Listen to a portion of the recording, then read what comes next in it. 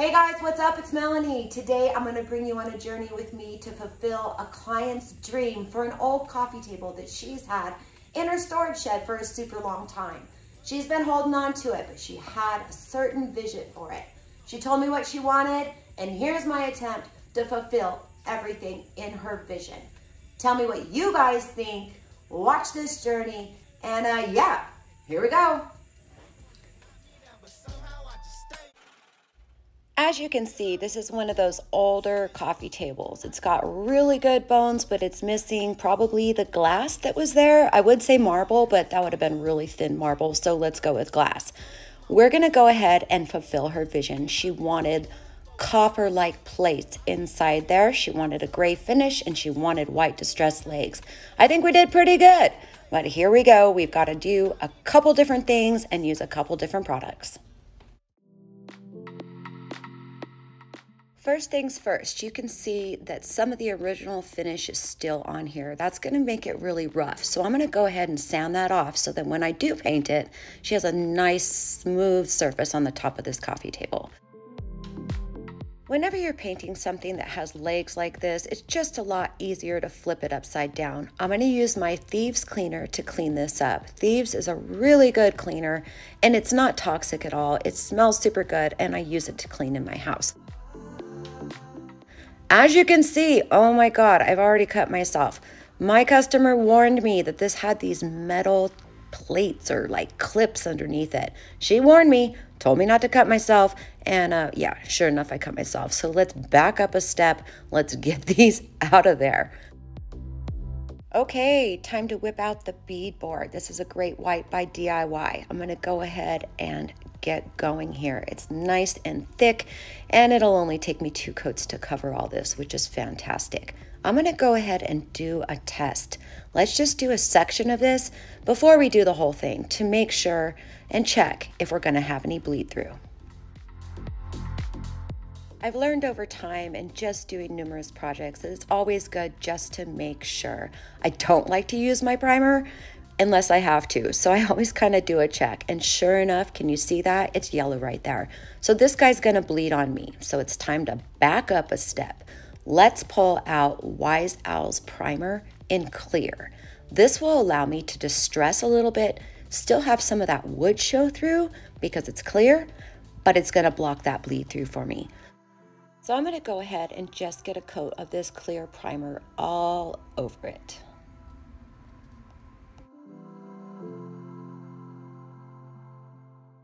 Okay, so I let that dry for about an hour. Now it's time to go back in with my beadboard. As you can see, I'm gonna immediately get full coverage. The primer also helps the paint adhere. So you just, it's like you went back a step, but you also saved a step. It's kind of weird. Primer's always good. And yeah, okay, so here we go.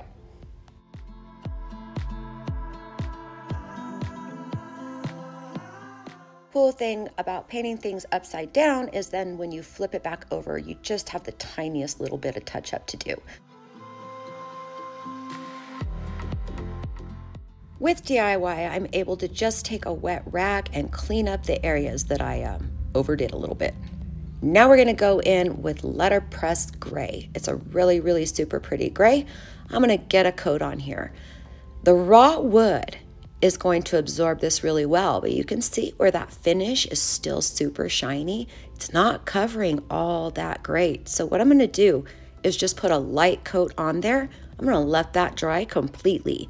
That way, when I go back, it'll adhere great and I'll get full coverage.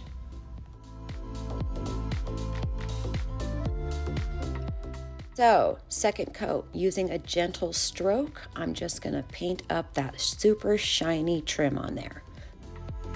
For that raw wood on coat number 2, I'm gonna go ahead and wet down my wonderful Klingon. Get it wet, and that's gonna really thin out my paint a little bit and really help it to absorb into that raw wood so I don't have to use so much paint and it's super, super smooth. All right, now it's time to create some new panels for these semi-triangle dudes. I went ahead and measured, cut that circumference on one. I'm going to use that one as a template to cut my next 3.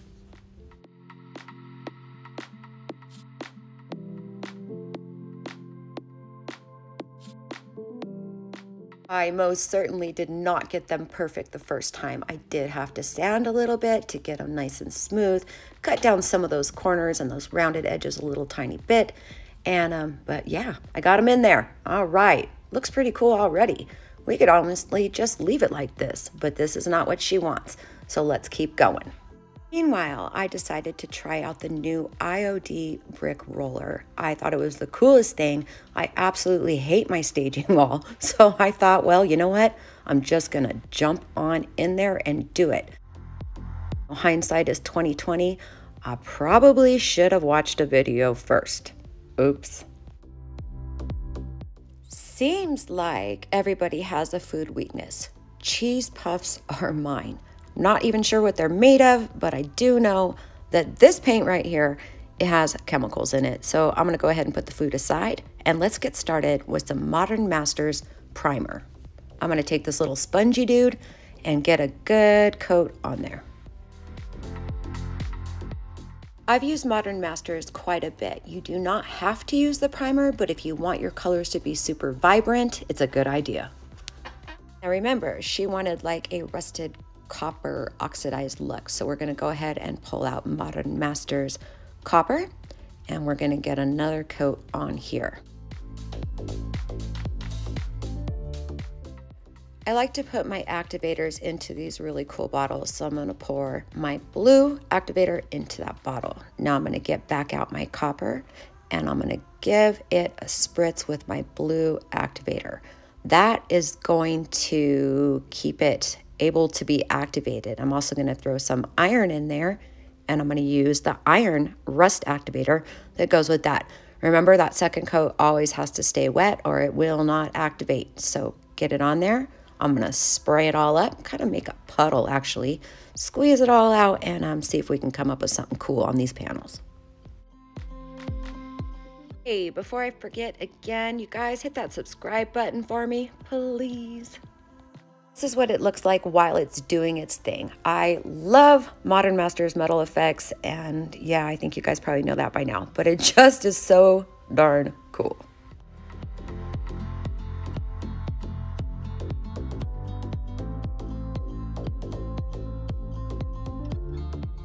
Well, I sent a picture to my customer and she wants her gray a little darker. So I'm gonna go ahead and mix up some weathered wood and my letterpress gray and give the top of this guy a whole nother coat.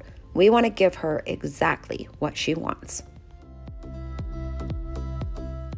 Meanwhile, this reactive paint is reacting very well, turning out super cool.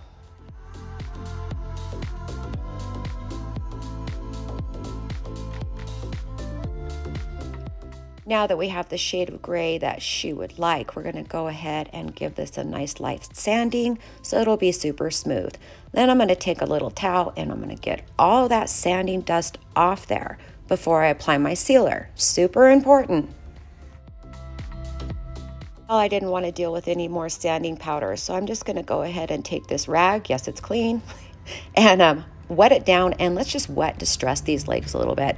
Wet distressing is a super good way to do it. It's less messy and it looks pretty authentic. Okay, 1 hour enamel in clear. This is going to be the most durable finish that I could possibly put on this table.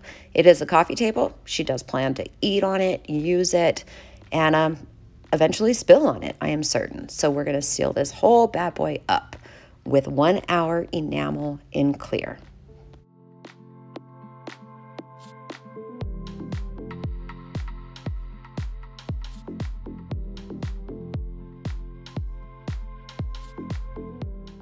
I had started this wall the night before and a snowstorm came. I ran out of this stuff right here and I didn't want to go out in the snow. So I waited till the following day, and being that I'm doing this, I thought I would share it with you guys.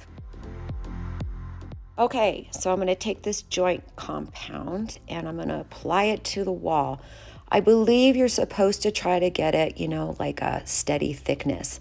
That I did not do. I just applied it on there in a very haphazard way.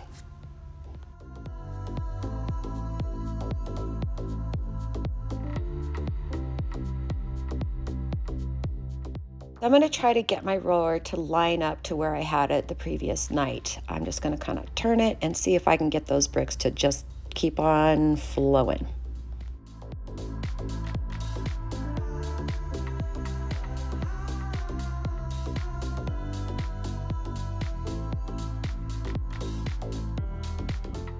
All in all, it took me 2.5 jugs of this joint compound. So that is a whopping almost $18.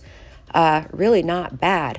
I wanted it to look like it was, you know, falling down like a super old wall. I didn't think I achieved that. I might have achieved a old crooked wall also. But, you know, it's okay. I haven't decided how I'm going to paint and finish this up yet. So I didn't show you that because I just don't know what I'm doing yet. But I will in another video. So here we go. I'm just going to keep rolling. I think if you really wanted your wall to be straight, you should probably measure and maybe make some chalk lines on there. That'd probably be a good idea, but I didn't. And, you know, learn from my mistakes.